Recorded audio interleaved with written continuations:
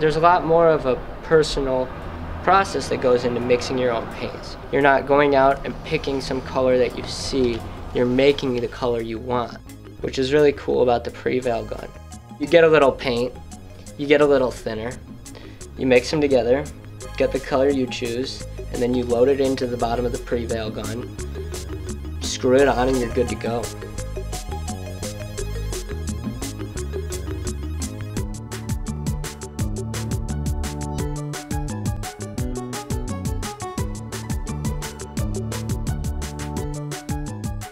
There's no other advantage in the aerosol world where you can get the exact tone you had imagined in your mind.